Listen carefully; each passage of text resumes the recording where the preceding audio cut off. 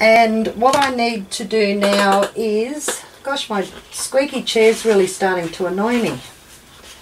Right, so what I'm going to do now is just mark my paper, this paper for the inside. So all these pieces that you see, all these bits and pieces here, they're going to have a piece of this over it. So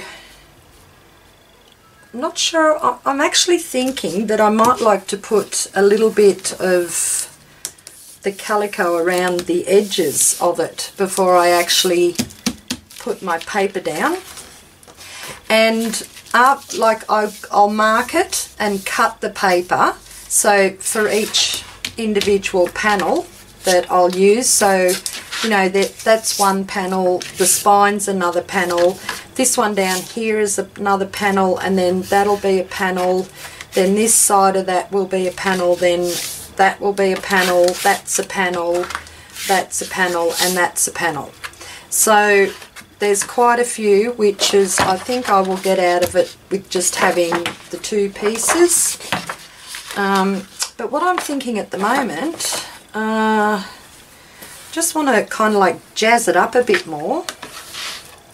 And I'm thinking that maybe putting a little bit of the calico down first, just around the edges, might be a little bit nicer. I don't know. See, I want to, this is where I confuse myself. I'm thinking I want to do a grunge one, but I'm saying words like it'll look nicer, or, you know, I'll mark it out and cut it.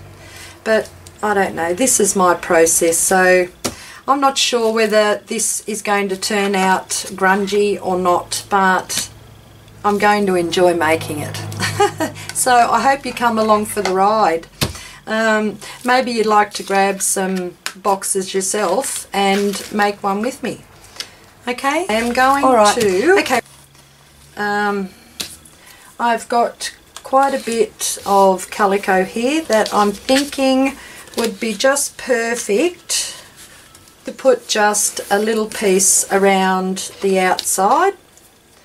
So I'll just quickly show you how I'll do that. Okay, so I've got this scrap piece of calico here. So what I'm going to do, scissors here, I'm just going to cut a small strip. So I suppose that's about 3/4 of an inch. I'll just check for you. Yep, 3/4 of an inch, which is roughly about 2 centimetres. So I'm going to rip that. Okay, rip. Just get a few of those strands off. I do like the strandy look on it, the roughness of it. And right, before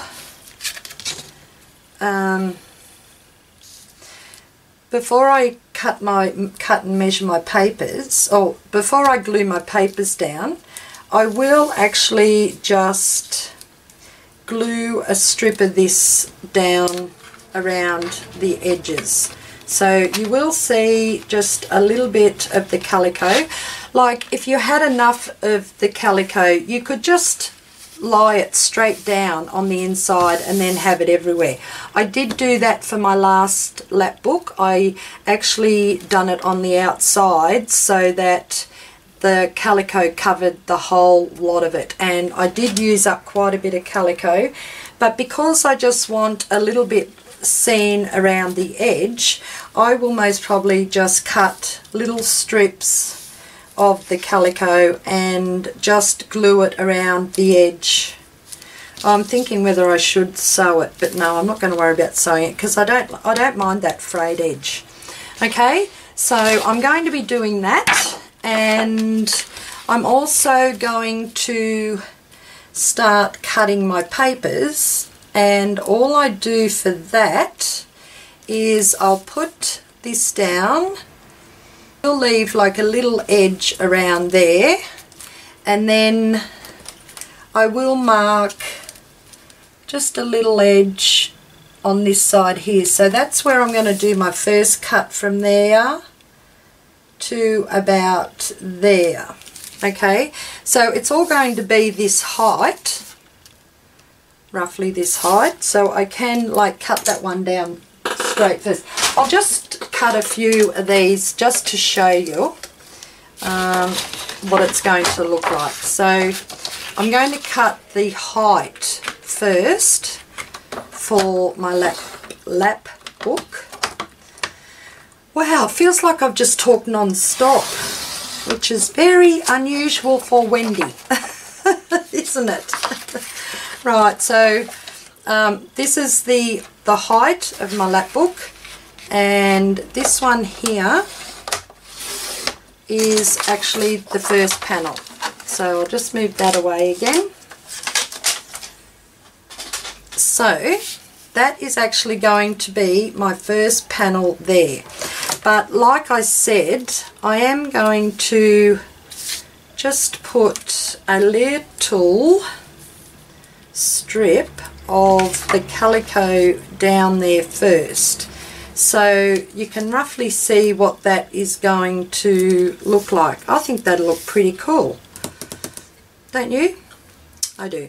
And another thing, because this is going to be my base cover for my lap book, I will actually go and zigzag around the edges before I glue that down. Okay, so now this one here,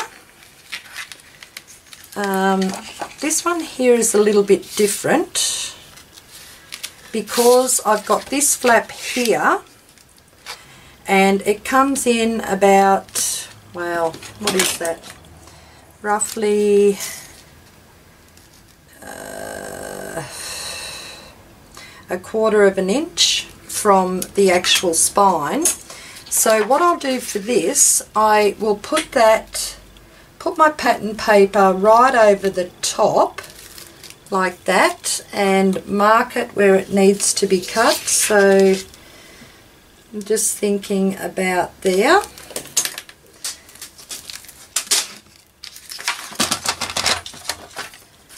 And that can go there. So don't throw away any of your little bits, because you can always use them somehow. Okay, so that, then I'll just open that flap and I will mark this one again. So it goes down the bottom here, just underneath the flap. It's a nice size, okay? But what I'll do here is just line that up, and then I will just put another mark there and another mark up the top here, which is just onto the right side of that flap fold, okay? And then just cut it. So I'll do it by hand, which is something I don't normally do, but I will. And just hope I go straight, okay? But I just wanted to show you how to do, or how I do it. So you end up with a little piece out of it like that, and then you can just put it down there, and it's not going to interfere with your folding of your little flap. Okay, yep, that looks really good. Maybe cut it just a little bit too wide, but that's okay, that's not going to worry me. Okay, so there's that one there, and I'm just thinking that one is, that strip's a little bit too small, but it actually might fit right there. So that's another piece of the paper I've used. Now this one here, I'll have to turn that on the side, which, you know, that's not going to worry me either. So we want the height, which I know I could measure it, but like I just like doing it this way. So that's the height I'm going to be using, and I'll just cut that down. So, oh, hang on, is that got a, yeah, I'll just cut this little strip off because it's got some words on the back of it, and I really do like keeping those words to use for other projects. Okay, and did I cut? No, there's my mark. I thought I cut my mark off then, but I didn't. So, and keep that piece too in case you need it. So let me see, I'll have it going up that way. So that fits in there pretty good, and I'll just mark there where I want to cut it again, just for the width of the spine. We'll cut that. Looks straight. No, it doesn't somehow. There we go, that looks better. Okay, so, and there's my spine. Alright, so I've nearly got all of them cut now as it is. Now I'm just thinking, will this piece be not quite big enough for that flap there? No, it's not. Okay, so now I need one. See, this is where, like, I've got, out of that first sheet, I've got these two pieces left, and they're really not going to, no, because I really want to use like one full sheet. So I've got those two left. I'll keep them because I might be able to put them in the journal, and I'll just mark this one here. So that's going to go about there, and that's the height. So I'll just cut that.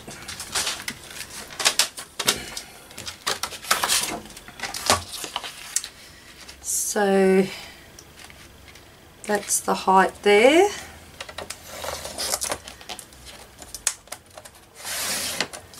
And that's the leftover piece. And this is the width of that panel there. So I've got that panel strip just there, which, okay, I think I might have cut it a bit short, but that's okay because I can just put something else up there. What's the length of that one? See, that's the same length there, so I might be able to cover that up there. I don't know why I cut that short. I even turned that page and had a look, didn't I? Oh, things happen.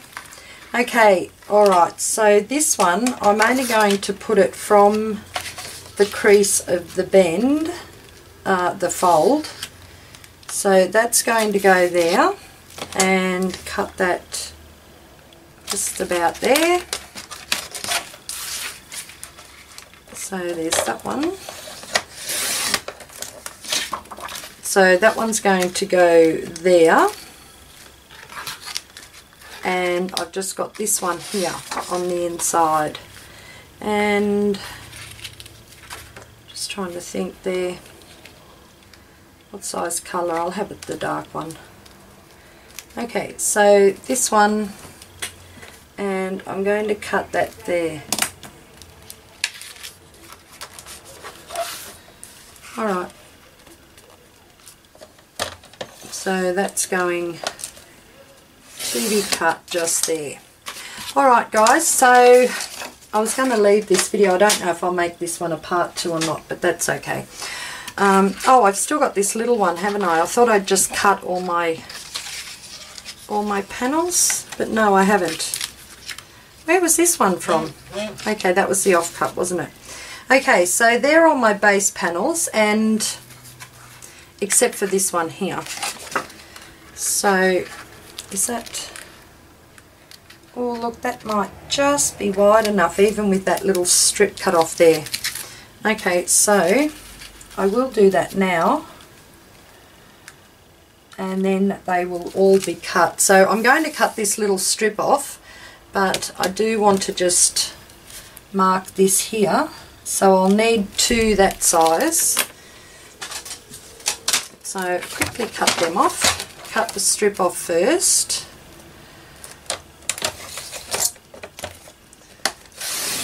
Okay, so that's another strip with just some words on the back of it. And I will have to see what size this one is here. So that's like, oh, about 5. Okay, so that's fine. So there's that.